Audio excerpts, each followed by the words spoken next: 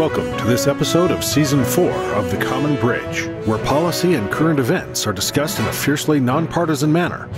The host, Richard Helppie, is a philanthropist, entrepreneur, and political analyst who has reached over 3.5 million listeners, viewers, and readers around the world. The Common Bridge is available on the Substack website and the Substack app. Just search for The Common Bridge. You can find the program on YouTube and wherever you get your podcasts. The Common Bridge draws guests and audiences from across the political spectrum, and we invite you to become a free or paid subscriber on your favorite medium.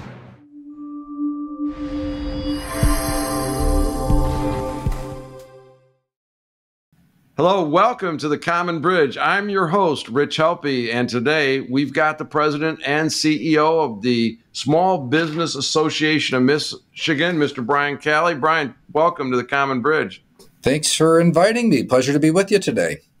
I'm happy you're here. A lot of people know about your success in the private sector, your extensive public service, particularly as the Lieutenant Governor for the state of Michigan, 2 terms in the Michigan House of Representatives, 2 terms as Ionia County Commissioner, and prior to that, over 10 years with the community banking industry. And you still serve on the board of a bank as well as Oakland University and many other charitable endeavors. But today we want to talk about workforce. The work world is changing. Factories are being automated. There's remote work, or is there? Artificial intelligence, and so much of our tax base is wrapped around employment. So today, Brian Calley is a true policy expert about these things. And we're also going to talk today about one of his achievements while Lieutenant Governor. That is the Gordie Howe International Bridge spanning the Detroit River. But Brian, welcome to the show. And just to introduce yourself to our listeners, our readers, and our viewers, where were your early days in your education, and maybe a little bit about your career arc if I've missed anything? Yeah, no, I appreciate the invitation, and very flattered to get an invite like this. I wanted to, I want to tell you a little bit about SBAM and what we're doing right now. But just looking back briefly, born and raised in Michigan. So when I was really little in the Detroit area, and then my family, after my dad got out of the Army, was settled in the center part of the state, where I still reside today in Ionia County. And I was in the banking industry straight away. Was not really expecting to go into politics. I was always interested in politics, volunteer, involved, knocking on doors for other candidates, that sort of thing. But it was really getting involved at the local level, the Ionia County Board of Commissioners. That kind of gave me the bug, where I thought about, maybe doing it on a more full-time basis. And I ran for state representative and served during some of Michigan's most trying times. 2007, 8, 9, and 10, I was in the House of Representatives, and those were really, really difficult times. The financial crisis around the globe hit Michigan especially hard. We were essentially in a recession or near recession for the whole decade, the first decade of the century. And then I met a person named Rick Snyder. I'd never heard of him before when he decided to run for governor, and we really kind of hit it off, and that really did culminate in me joining the ticket with him in 2010. And what exciting times. There were huge changes Michigan had to make. I hear about these days they talk about the state budget being like $80 billion, but after that great financial crisis and how low Michigan had sank, when Rick and I first took office, Michigan only had about $46 billion. That's back in 2011 to balance its budget on. So it was a very, very different time, but a time when we had to rebuild and make big changes. And those big changes turned from population losses into population growth. It turned economic and job losses into economic growth and very robust job growth to go along with that. So a very exciting time. And then when my time in public office as Lieutenant Governor ended, I joined as a leader here at the Small Business Association of Michigan, not to be confused with the Small Business Administration of the United States federal government. So the USSBA that does loans and guarantees, different organization. We're a trade association just for small businesses, 31,000 members in every industry you can think of, spread across literally every county, all 83 counties in Michigan. And it's it's an unusually large association in terms of membership, the largest of its kind in America by a lot, and it's really a testament to how big small business is in Michigan. We think about corporate giants being headquartered in Michigan, but and we're lucky to have them. But but even those companies started as small companies. Think about Dow and Stryker, Ford, Gerber, Kellogg. These are multinational corporate names for the rest of the world, but here in Michigan, those are family names. And in some cases, family's still around that started those companies. So that small business ecosystem is in our DNA here, and so it's just an honor to work on behalf and alongside small businesses, and to see what's happening today, which it's really, especially since the pandemic, we've seen record new small business starts and the 5-year survival rate starting to trend upward, which is a really, really powerful combination. Those are topics very close to my heart, having been a startup entrepreneur multiple times. It's an all-in, and it's a rare business that goes the 5 years or 15 years or multi-generational, like the Gerbers, the Kellogg's, and the other great institutions of the state of Michigan. And I know there's a lot on the mind of the small business community today, and chief among them is getting a good workforce. So what is the labor situation today, and what's the mission?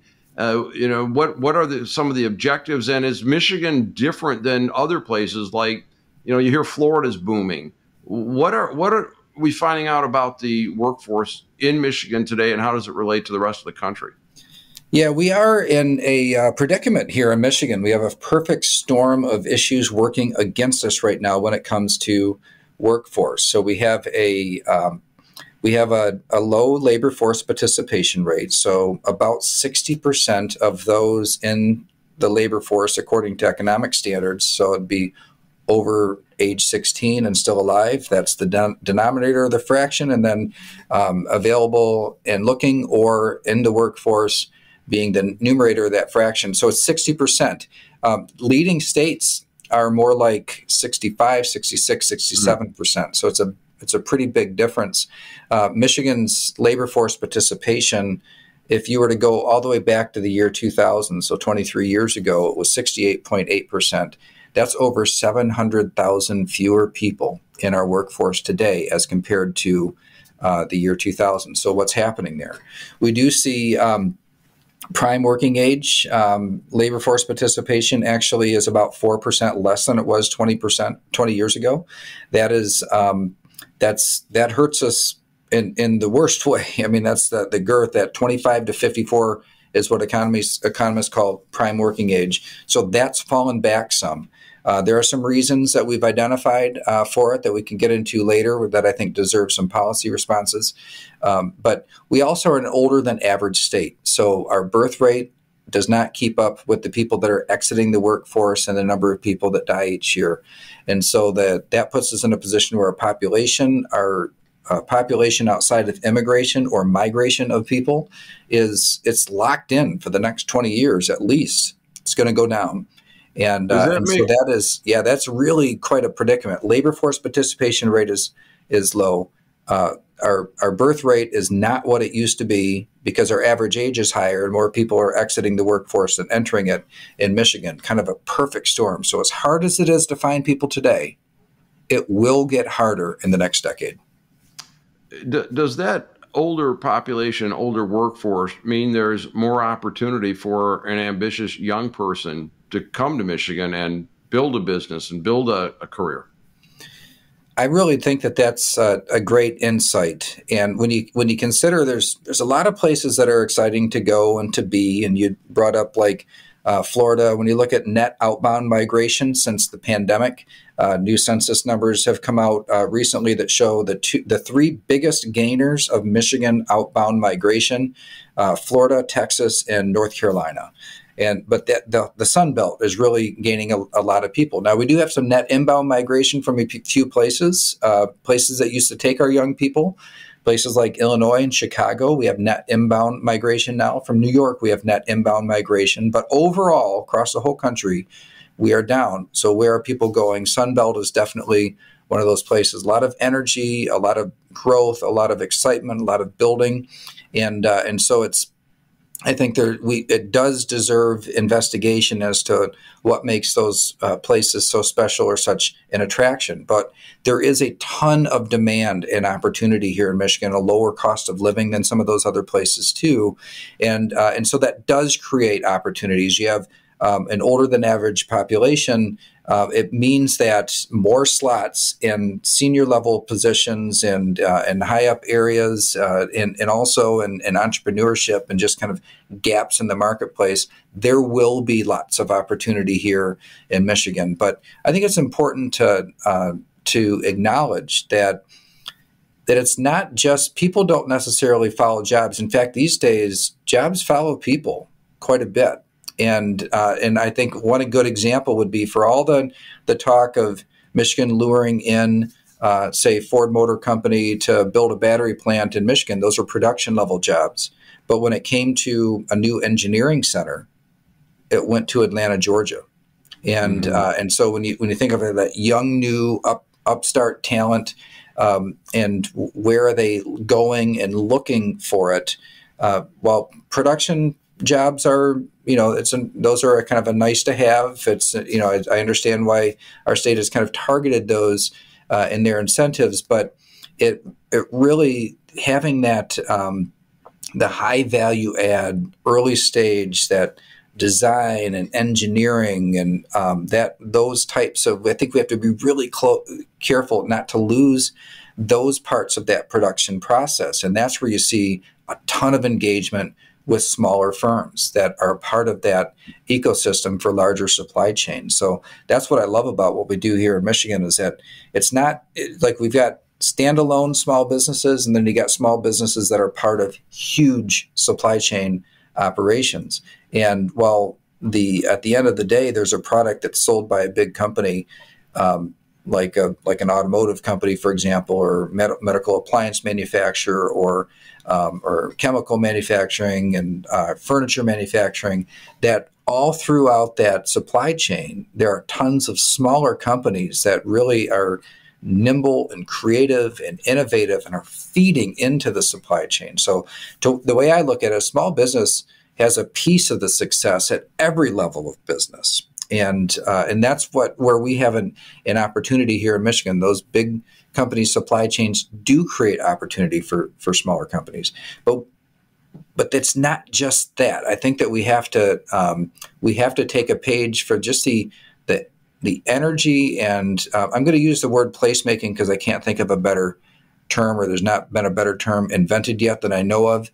Because placemaking, some people is like, make sure you have nice curbs and flower pots on Main Street. That's not what I'm talking about. What I'm talking about is vibrancy and energy, high quality of life, just the types of amenities that draw in next generation, that aren't just following where the job is, but instead you got to have the job and the opportunity for a career outside of just a job, but also the place that they can see themselves making a life and spending their free time and building a family.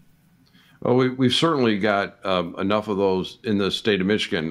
Fun things, the festivals, literally 12 months a year, and plenty of outdoor recreation, plenty of cultural development. And of course, I'm very excited about what's happening in the city of Detroit. I mean, we have just a resolute focus on the future, and that I think Detroit's on the upswing and not likely to go backward. And when you talk about place, I've heard you speak before about the linkage among housing, employment, education, and training, and thriving businesses. It's kind of all of these are necessary in order to create demand for a workforce. What's going on in your organization to try to make sure that housing, education, and opportunities there?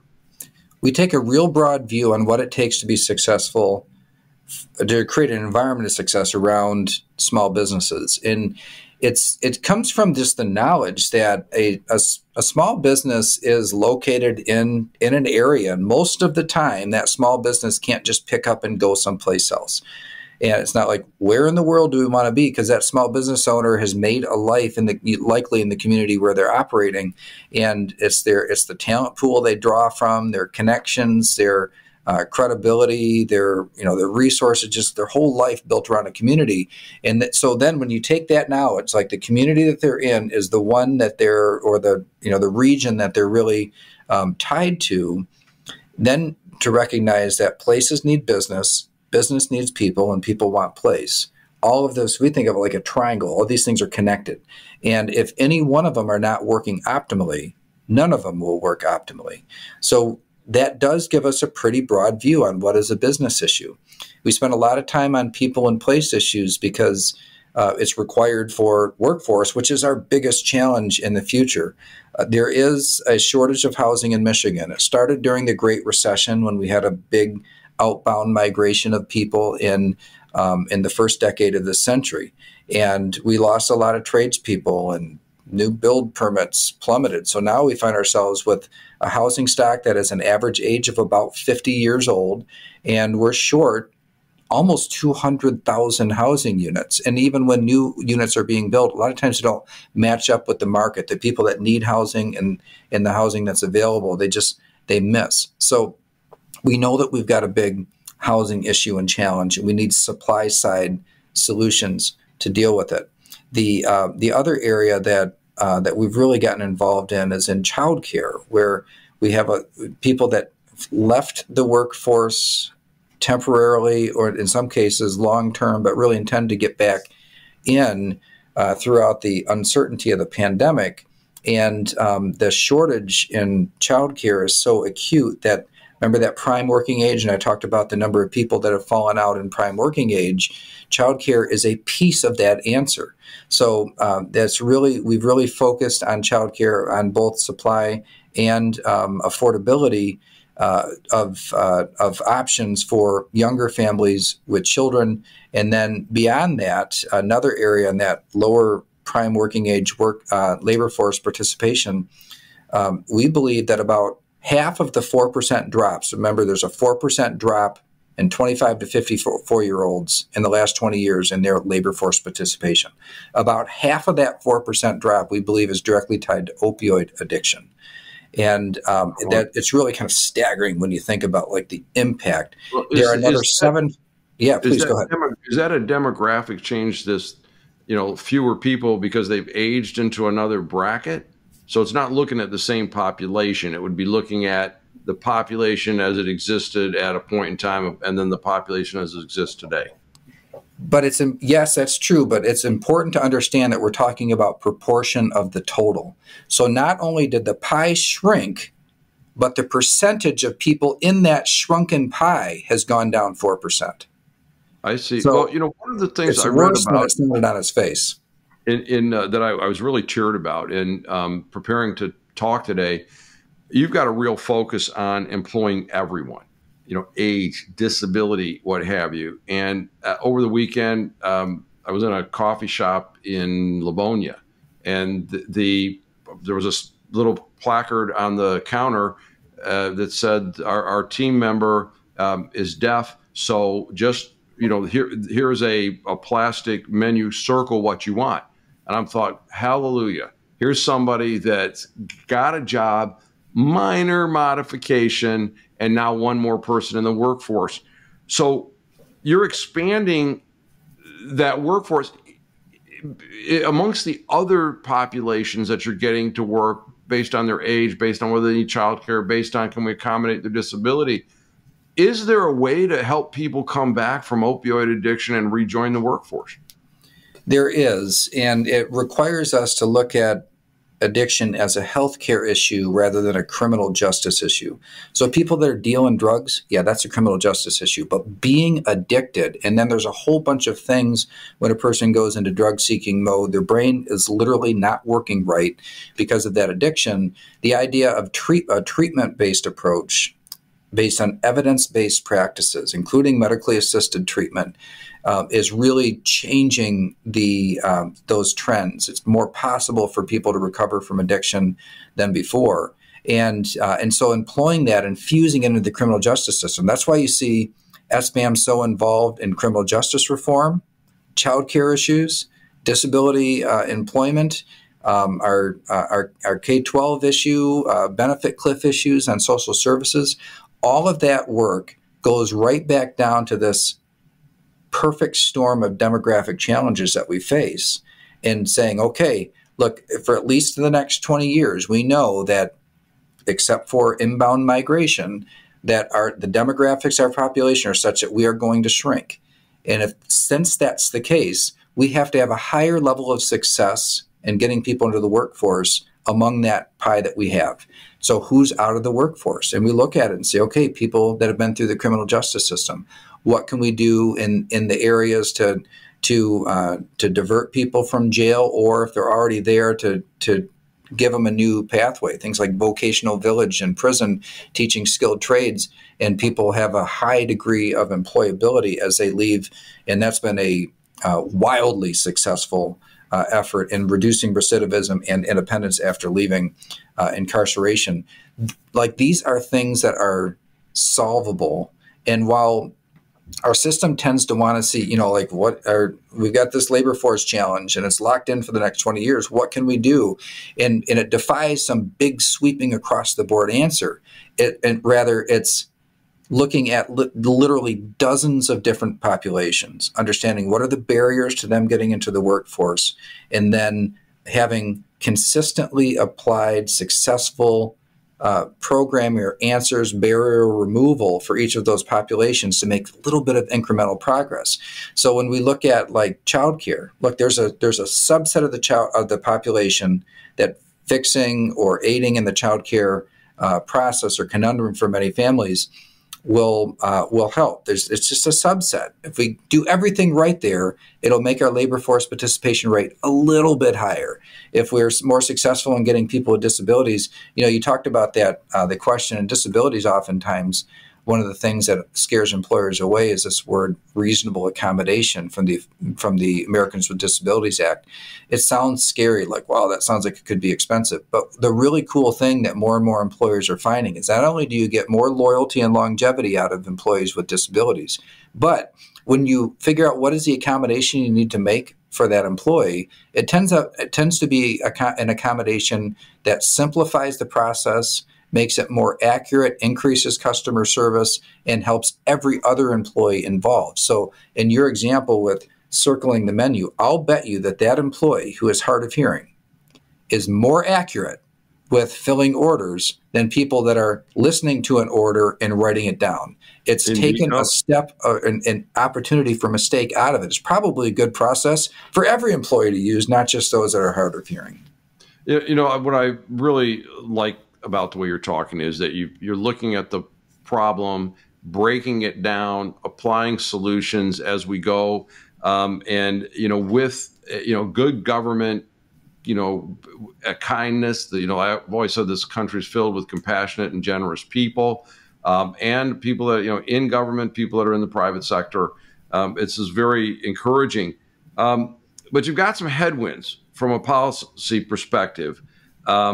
Things like independent contractor requirements, temporary employment agencies, and the one that I worked in retail and restaurant hospitality, predictive scheduling. It's really difficult to legislate something like that. Wage disclosure and job maintenance requests. What are some of the headwinds you're seeing on the policy front? There is a barrage of proposals coming through the political process right now at the state level, and then some through regulatory means at the federal level, that would really dampen all of this energy that we see happening in entrepreneurship in the last few years. So if you're to look back, starting halfway through 2020, continuing through 2021 and 2022, we saw people really turn to entrepreneurship. And a very common way that people do that is by becoming an independent contractor. It's a very common way that people start a new business. They might have a professional career and they've got some sort of a trade or a professional service that they do for one company as an employee, and they decide to leave that employment, and their former employer is their first customer. And but then they hang a shingle and they're doing it for other people, but they're working as an independent contractor before they're ready to grow and take on employees.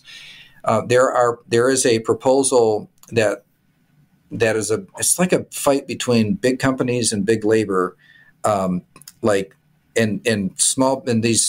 these proposals are really the collateral damage would be small businesses that are getting formed by saying basically you can't that a company cannot outsource anything to a smaller company or an independent contractor operating as an independent contractor if it's in the usual course of their business. So I could fix the window here using an independent contractor, but I couldn't use somebody to do web design because that's in the usual course of my business is to offer a website. That sort of thing could really throw a wet blanket on all of this exciting activity, and so what we're in education phase, trying to help these the new legislators and the people that are making the federal rules understand the impact that these proposals would have. You brought up predictive scheduling, the idea of guaranteeing 2 weeks out exactly what a schedule in retail or restaurant or hospitality is going to be, and if you deviate from that schedule, having to pay overtime. Well, the way that the workforce works today and kind of the unreliability, and you can't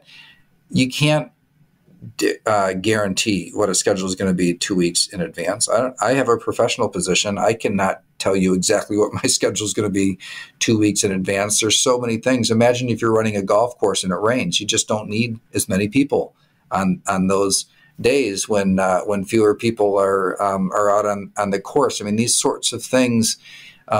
We have to make sure that we don't create a climate. Like we could do everything great with workforce. We could do everything great with our housing and infrastructure and communities. But if we create a regulatory burden that is so onerous for small business that really they can't survive, they can't make it to maturity, those small businesses making it past the first 5 years, then all that rest of that work will have been for nothing, because remember the three legs of the stool.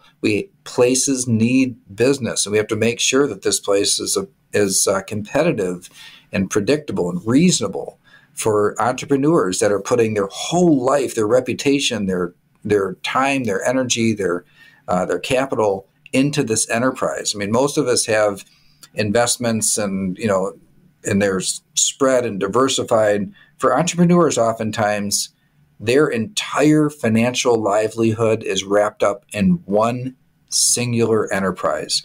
And when you put it in that context, you realize how important it is to make sure that they have the environment that they succeed or fail based on the strength of their idea and the purpose for the business and the work ethic they put into it.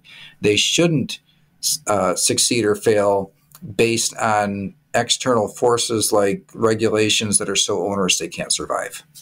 Well, look, it's a policy very close to my heart as an entrepreneur that bet his net worth 3 times and understand the exhilaration and the absolute terror of trying to get that next payroll out and that type of thing.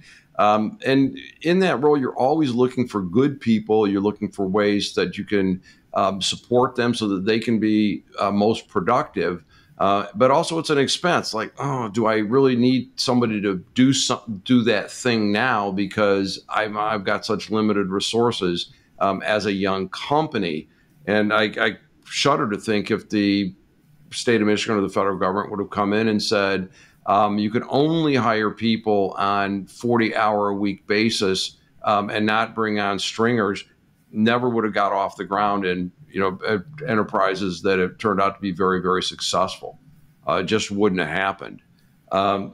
So when in your work with the Small Business Association, what type of ideal policies are you promoting? I understand the defensive part of let's not do that from perhaps folks that haven't actually run a business before, but Are there policies that you're promoting as ideal places to work?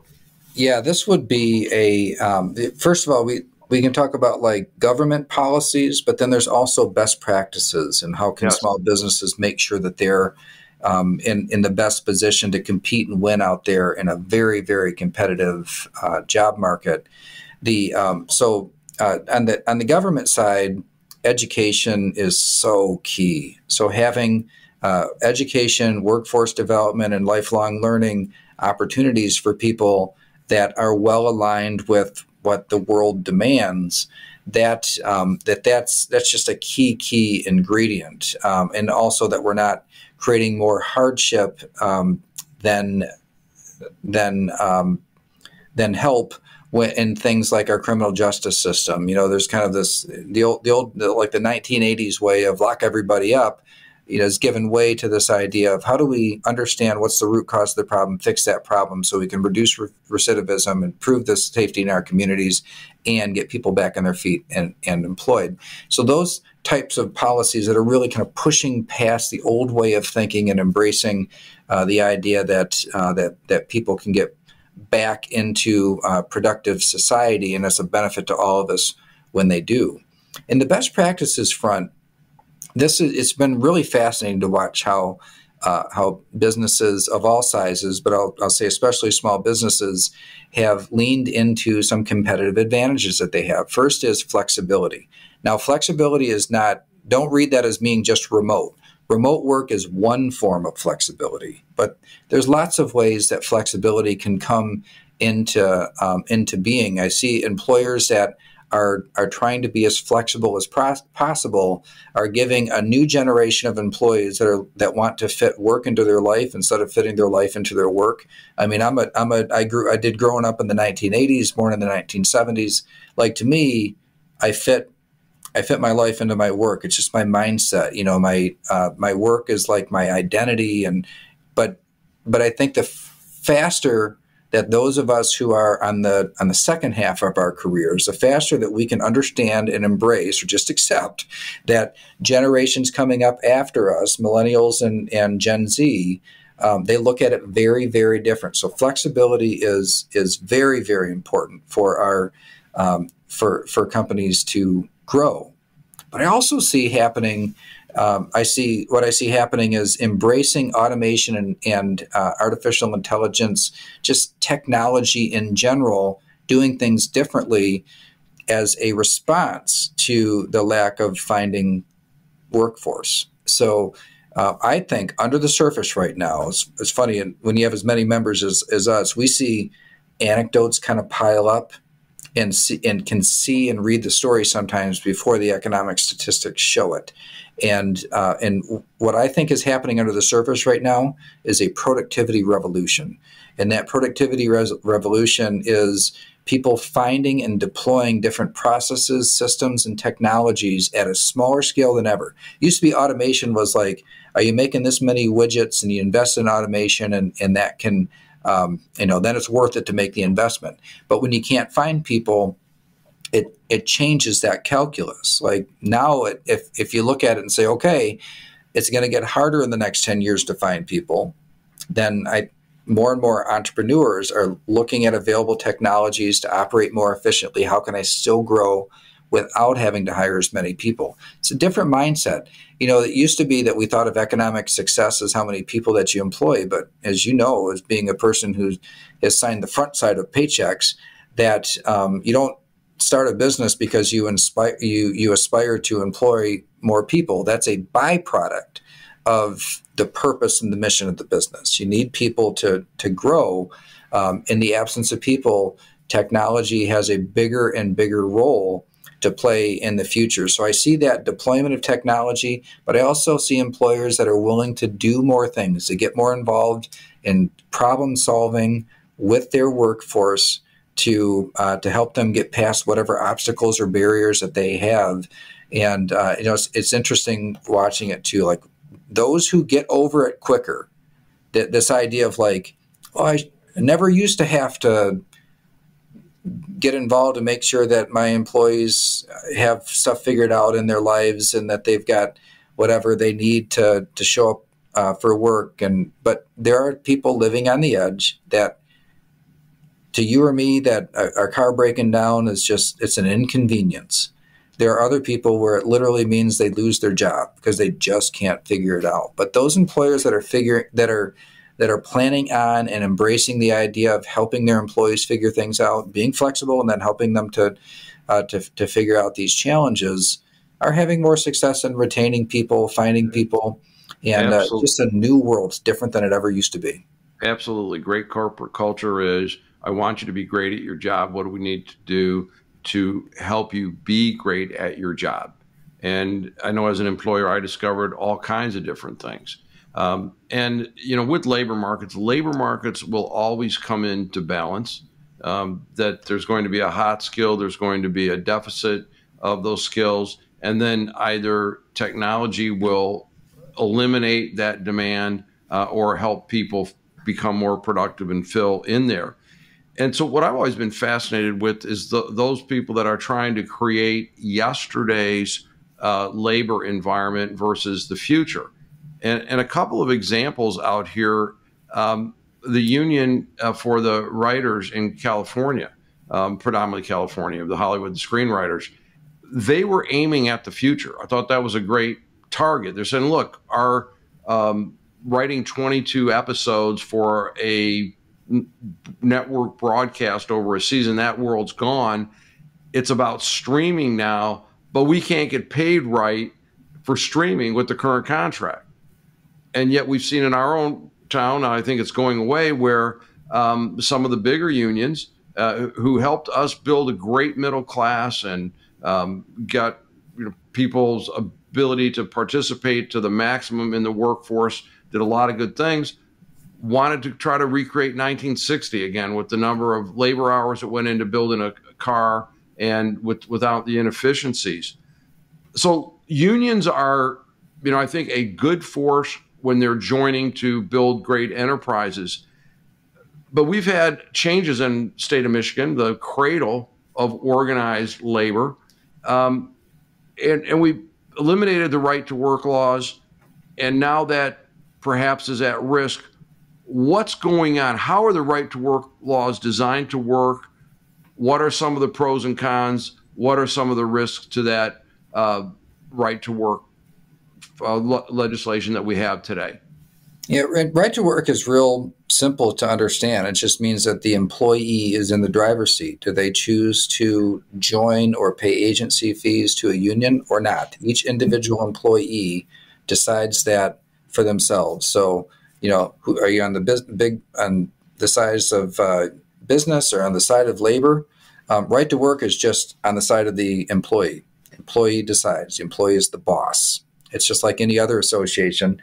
They're the ones who decide whether or not they join. Is the service worth the cost of joining? And so that's in a nutshell, that's all right to work is. But it sends a signal out there to the rest of the world that that there's just this embracing, this is the states that are right to work, that have right to work laws, have on balance done better especially in the last 2 decades.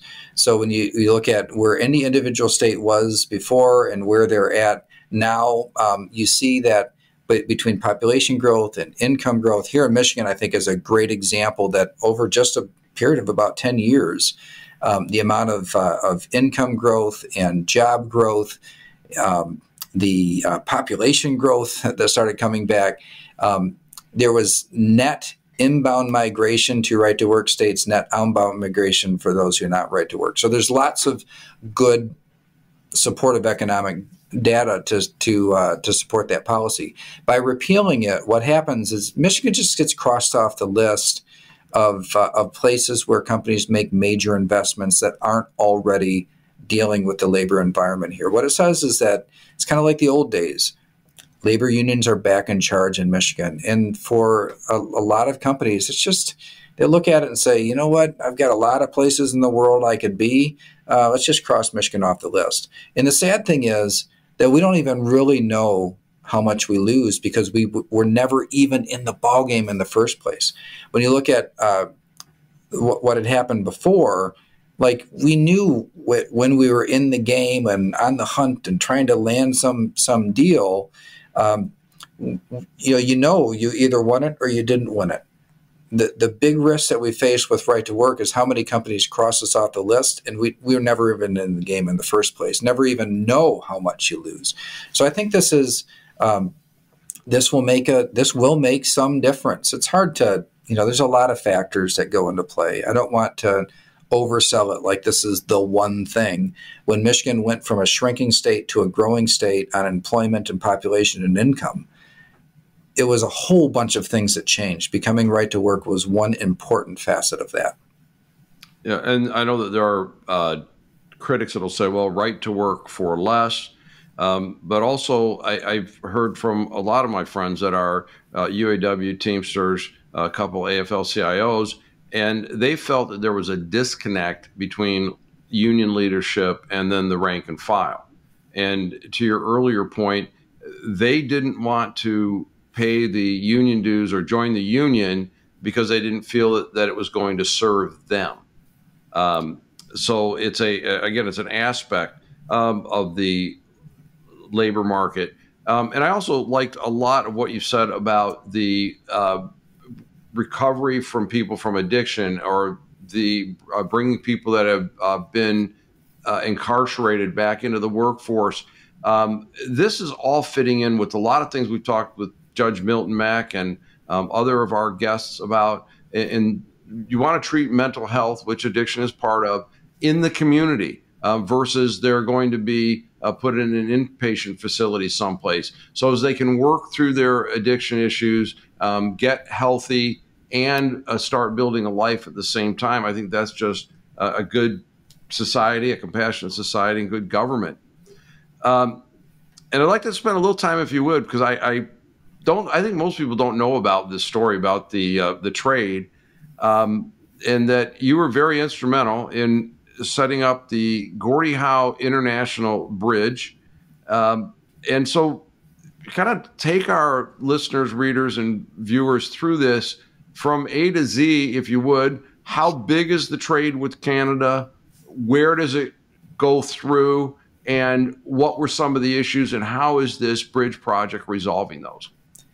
Our trade with Canada is a lot bigger than what people realize. And in Michigan in particular, the integrated manufacturing supply chain that goes from, really it goes across the whole continent, but especially on either side of the Detroit River, it is huge. And much of that trade, especially the automotive part, goes over one bridge. So there's a tunnel in Detroit, but trucks can't go through the tunnel. It's not tall enough or big enough. So that all of the trucks, all of the commercial trade goes, save for what, there's a, you can go up to Sarnia, but that's a way out of your way for where the manufacturing base really is. So over 99% of the commercial trade for the between Michigan and Canada goes over that one bridge in Detroit, and that is that's a huge risk to have in one 90-year-old bridge, and it's not like we think about it in terms of terrorism. If you really wanted to, the 9/11 terrorists wanted to really take down the Michigan economy, the Ambassador Bridge probably would have been a target for them, as opposed to a building or buildings in New York, because it would have absolutely crippled the automotive industry in North America, and especially in America. So this idea of having some redundancy of that infrastructure is important, but it's a constrictor. There's only so much growth that can happen. Most businesses that trade across the Canadian border are actually small businesses. The volume of trade in dollars are bigger with the big companies because of the automotive industry. But in sheer numbers of those who trade, most are small businesses. So everybody's in on this. We also have a huge reliance on Canadian nurses in our healthcare system. We would be way short of nurses in Detroit if it wasn't for the ability to go back and forth efficiently across that border. So it's a really important aspect.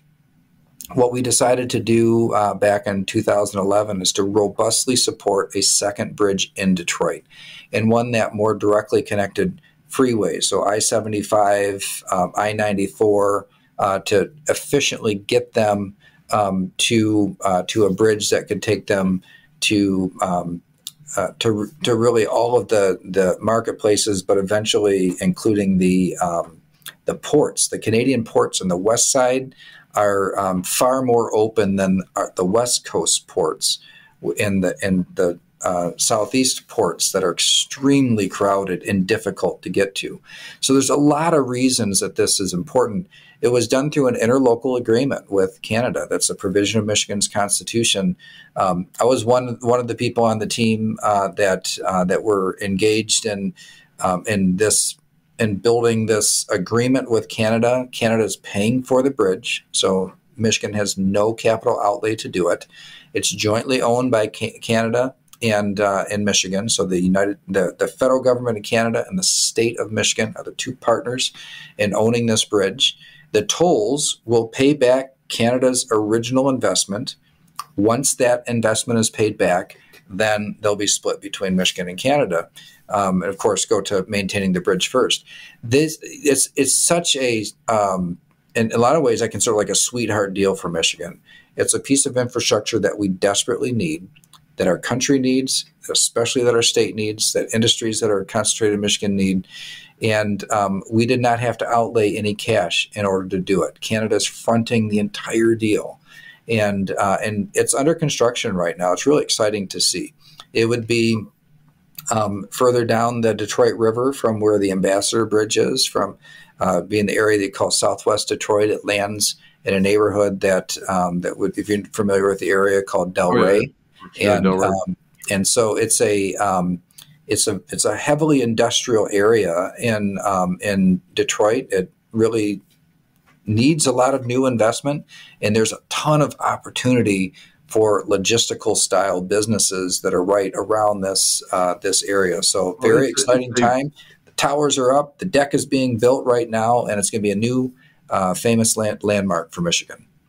Well, it makes so much sense, and as a person that obviously likes to build bridges, the common bridge versus building walls. And you might not be able to get another country to pay for your wall, but if demonstrable now that you can get another country to pay for your bridge, and that's probably got a lot of implications there. And also on the Canadian side, the current bridge to get to Canadian customs, it's 21 or a mile and a half. And then to get onto the 401, which is up to Toronto, the largest city in Canada, was 21 stoplights. So in terms of energy, I mean, you could probably get a climate argument out of this. Now the new bridge will be connected into the 401 directly up to Toronto, and then on the Michigan side out to the two major airports in Detroit. And all of that land in Western Wayne County and Eastern Washtenaw counties got bought out for warehouse facilities and other logistic businesses. So we've actually been able to see the fruition of this investment coming together. And again, I think another great example of public-private partnerships and what they can do. Brian, this has been a great talk, and I know we could talk a long time about all of the policies related to workforce development. So before we close today, what would be some of the best policies that you'd love to see? You'd like to see the federal government or state governments or even local governments say, look, this is a policy that we're going to back in order to have a great workforce. What is it? If you could throw a switch, what would that be? Yeah, well, there's no real simple answers, but I'll give you the ones that I think are most important. And I would put at the top of the list the K-12 system. I'd look at states like Maryland, for example. They had an education commission that created a plan to transform that state. I'd look at places like Tennessee that went from a bottom state to a top performing state in a relatively short period of time. Michigan has been sliding in our educational performance and attainment. We cannot afford to have so many people graduate without being able to read and up to standards in science and math. And so I would put at the top of the list.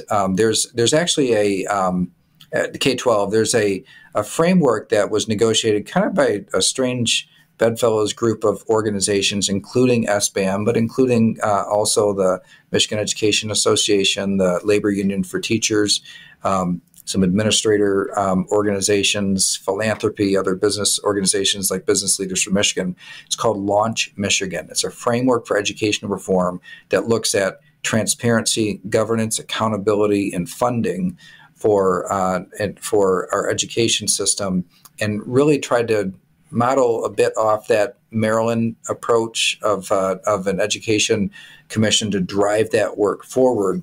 And it's exciting. So I would put that at the top of the list. If there's all the other stuff that we talk about, if our primary education system does not move from in many cases, a bottom 10 state like we are today, if we don't move out of that type of position, I don't think any of the other efforts that we have are going to bear the type of fruit that we need them to. That's powerful in that we were such a strong education state for so long. And I know it's all over the map. There's some of the greatest places and some of the worst that are pulling it down. Any legislation that you see coming down the pike from the feds or the state government that are particularly problematic, other than the ones that we've already talked about?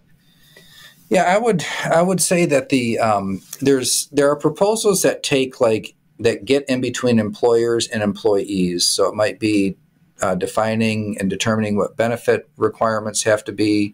There's a new proposal for family medical leave to create kind of an unemployment insurance trust fund, but where employers pay a new tax into a fund to pay for family medical leave.